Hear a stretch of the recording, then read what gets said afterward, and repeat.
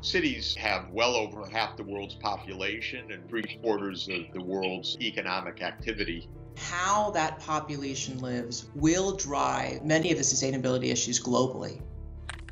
It's really critical to focus on the role of cities to reduce emissions. Making cities resilient to the climate change that is underway and that is already exacerbating dangers. Really important to plan well for the future, and to do that planning well, you need proper climate projections so that you know what you deal with. Further research on the city's perspective within the larger climate picture is absolutely essential. The real focus on research has to be working together with scientists, policymakers, innovators to find means for driving transformation. People need to be empowered by the knowledge that we can do things to prevent the worst consequences. So we need much more emphasis on what's doing. And then I think people will demand action. I believe cities is the place for the positive change because cities work closely with the stakeholders, with the people on the ground.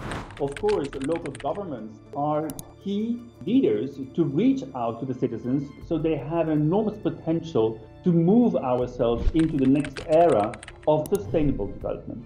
The choices we as an individual has is constrained by the infrastructure we live with. It is important policymakers implementing low carbon infrastructure for the future. We need to get practical. We need to show the advantages to the citizens of using energy in a different manner. We need to change the way that we value things. A model of collaboration between cities is one where you can see an overall plan for the world emerging to solve big problems like climate change. These sorts of conferences allow us to build those networks of people, that network of knowledge, that network of institutions, to build a world resilient and with clean energy. The core of this is clear, both moving to renewable energy and to electrification of transport, industry, heating in buildings is at the essence of decarbonization. The measures that we need to take to tackle climate change will make a much better world, a much happier world, a much stronger economy, a much more sustained development of human welfare.